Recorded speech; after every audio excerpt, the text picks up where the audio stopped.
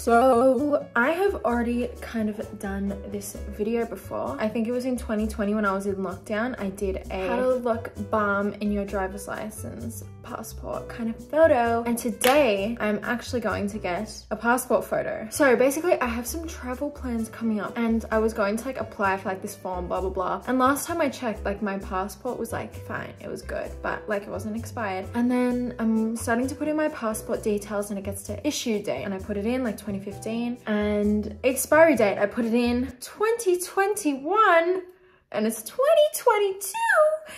So I was like, oh, what a drainer. I feel like when stuff like this happens, it's just such a literal drainer. I don't know how else to say that. So yes, today I have to actually make myself look cute because I'm getting a passport photo. Now, the last time I got my passport photo, I don't even know if I'll show you guys my passport photo because it's really freaking concerning. I remember I was like getting ready and I was in a rush, of course, and I was like 15 or 14 and I was crying that morning. Like I had a mental breakdown. I don't remember what for. And so like my face is like all kind of puffy in the photo and it's just like, it's a bit funny. I wish I remembered why I was upset. If this photo doesn't turn out good, I failed. Hey everyone, so today I'm sorry, but I'm gonna do a little bit of an interruption in this video because today's video is sponsored by my all-time favorite, Casetify. Casetify! I love Casetify because I have been using them for maybe like years now, and they have always kept my phone very safe and looking cute. So I'm gonna show you guys what cases I got this month, and I'm so excited because I'm literally obsessed. Casetify! Adrian. Well, I'm gonna do it. Don't say Casetify, point to me and I'll do the Casetify. Okay, so this is the case. I have been using this for a while. This is like my favorite. It's like a black mirrored case, and I've customized it to say Looch in pink writing. And then these two I haven't used yet, but you know what, I think I'm going to change it today because this one's really cute. But this one is a bit naughty. This is like a Kama Sutra kind of, I don't even know if that's a word, case, see-through, very cute, very sturdy. And then this is Adrian's case. I gave this to him. It's like this Renaissance kind of vibe, and I got it to him because it matches his tattoo, a Sharu baby. And then this one is so cute. It's freaking sushi cats. I don't know who came up with this, but that is so cute. I'm literally gonna use that. I don't know why I haven't used it. So I got two different types of cases today. These are impact cases, and then these are ultra impact cases. And you can tell the difference because these have little bumps on the sides. Casetify cases are made of 65% recycled and plant-based materials, and they're also compatible with 5G and wireless charging, which is good because my car has wireless charging, so great. So these cases have KeyTech 2.0 technology, and they are drop test approved for drops up to 9.8 feet. I don't think anyone's that tall, so that is great. So quickly, just a little more information about KeyTech. So basically the cases have a shock dispersing material which lines the inside of the case bumper, which protects all four corners. And honestly, it does not sacrifice the freaking style because you can't even really see the little bumps, but it is still so cute. I love how the cases are so protective and not bulky. I think that's really important. And yes, as I said, they have endless print options, endless customizable options, so they are insanely amazing. And they keep you safe. So they are 100% non-toxic and non-hazardous, which I think is really important, and that is why I stand for this brand because they are just the best of the best. And phones can get really germy, so they feature an antimicrobial coating that keeps your case germ-free, which kills 99% of germs. So I'm going to do a drop test now. Okay, so I'm going to be dropping my phone with the Sushi Cat case. This is just literally so cute. But yeah, this is the case and my phone before. As you can see, no imperfections at all. It's not cracked. Let's see if it stays that way. Okay, I'm gonna drop it from like head height. Hit the wall a bit. Okay, still undamaged. All good. All right, now I'm going to drop it. This might be around 9 feet, not gonna lie. Oh yeah. Adrian's this tall. Where'd you get skin? Okay, from the roof, And it is perfectly fine. So yes, as you can tell, they are very durable. So you guys can go to casetify.com/Leah to save 15% off your next purchase. But yeah, thank you guys so much. Don't forget to click the link and let's get on with the video. Let's get into the freaking makeup. Okay, so I want to look glowy, but not too glowy. I'm really scared because these type of photos, they're like one shot. Like you have to look good in the one shot. So like I want to be glowy, but not look like shiny. So I'm putting on some of this Glow Recipe Plump Hyaluronic Cream. But yes, I'm quite nervous. I was like trying to pose in the mirror before, like. All right, now moving on to these two primers, starting with the Stila One Step Correct. I probably shouldn't be using too much primer and all that. I have been living by the saying less is more. So I'm really trying to achieve that less is more look. I'm adding some of the Wonder Glow by Charlotte Tilbury, and I feel like the three products that I have just used create like a gorgeous base. Like every single product has like something different that I like, so why not use them all together? All right, so starting off with brows, the dip brow, and I definitely don't want my eyebrows to be too thick. And honestly, I don't know if you guys know, but back in the day I used to be a mugshot queen. Now you're probably like, did you get arrested? Like, what are you saying? No, I used to take Instagram photos that were mugshot style, and that's how like I started getting followers, because one of the photos like blew up, and then I just kept on taking like mugshot kind of photos. So maybe it's time to bring back headshot Leah. All right, I'm going to extend the tail of my brows. I'm just brushing. Oh, there's a mosquito. Oh my god.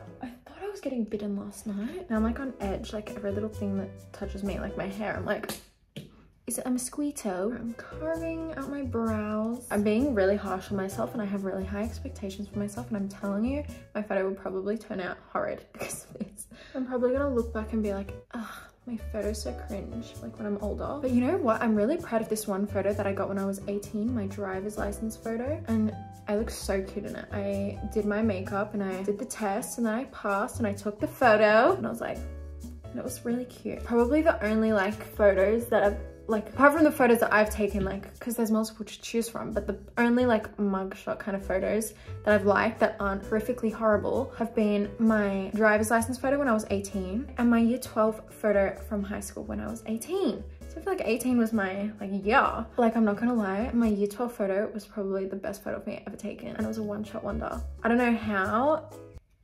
I'm literally so proud of that photo. And then like my uni photo, that sounded like a goat. I was trying to like gag. My uni photo, horrid. Every other school photo in my history, horrid. Every other freaking photo, horrible. So at least I have two good ones that I can be like, yeah, I did that. Let's make it a third today. Oh my god, Kylie Jenner had a baby. I just got a notification. Stop it, you guys. Oh my god, I literally last night, I swear to god, last night in bed, I'm like, I reckon Kylie will announce that she's had her baby like very soon. And it happened today. And I think she had a boy because the caption was a blue love heart, and everyone's commenting blue love hearts. And the baby was born on the second, on the two of the two. How? I knew it was going to be a boy. Yeah. All right, today I'm going to do something a little bit different. I'm going to do my skin first. So this foundation is a bit dark for me, but this is the Charlotte Tilbury foundation in the shade 9. And I'm just taking one pump of that and blending it on the darker areas of my face. I'm just trying to really blend that out. And then just to kind of like brighten up areas, I'm taking Vanish Stick. I'm just trying to like blend in the darker foundation that I just used with the rest of my face. It's a bit more seamless and not as harsh.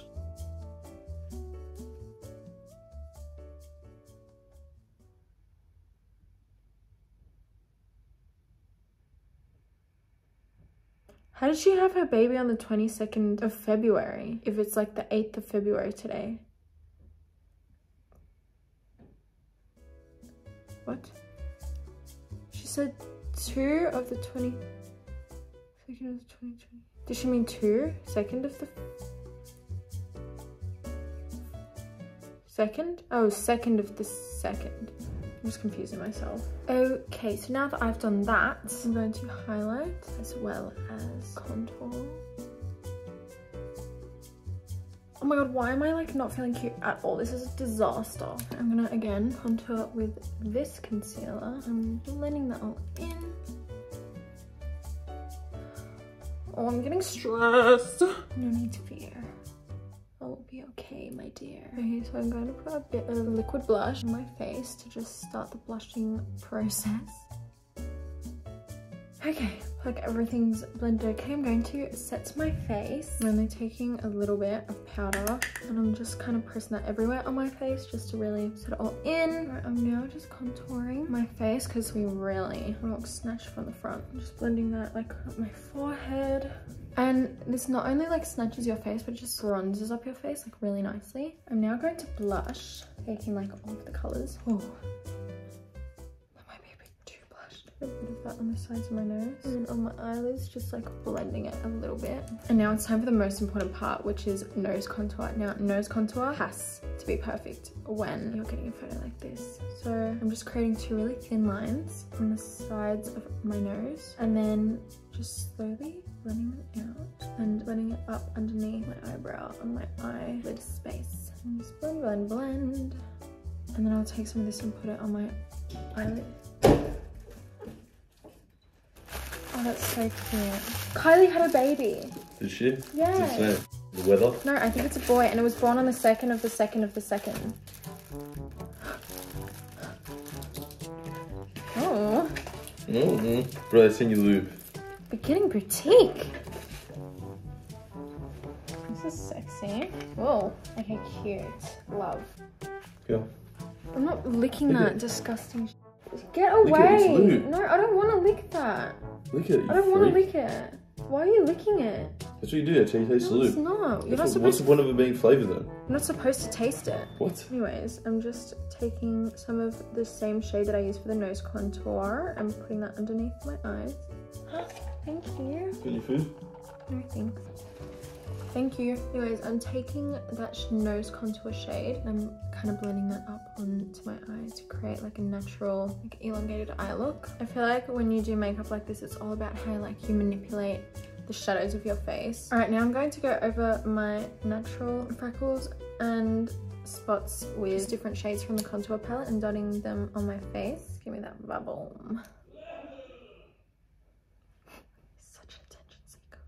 All right, now to blend out all the freckles, I will be taking this and however little is left of this reverse contour palette by KVD Vegan Beauty, I'm just popping that on the sides of my nose. Now it might look a little bit intense, but I really want the sides of my nose and under my eyes to be really flawless. In the middle of my forehead and put like quite a bit on the creases of your nose folds so they look airbrushed in real life.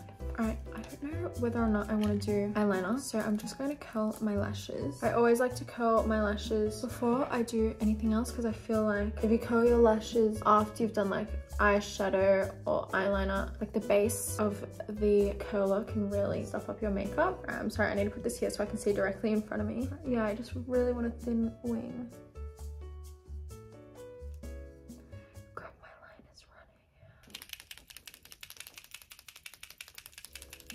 I think they look cute. They're very tiny little wings, but I do like them. Before we move on, I'm going to spray my face.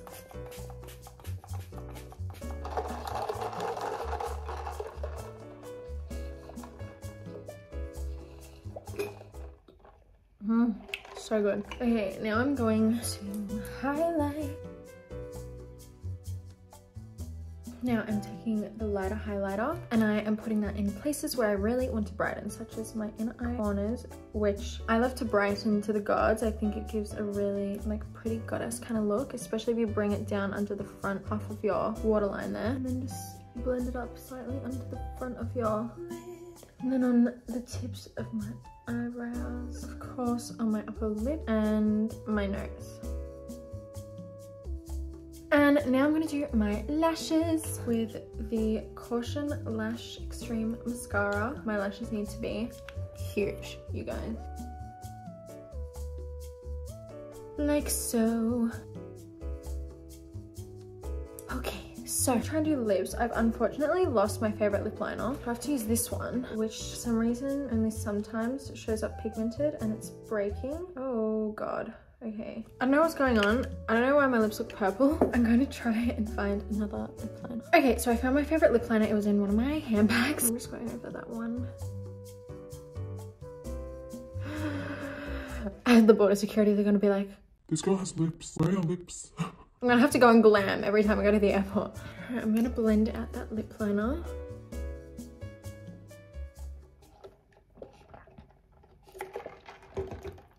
I don't know if I like the shade of the lipstick. It might be a bit too white. I'm just gonna go around the borders again. The lip liner, very cute like this.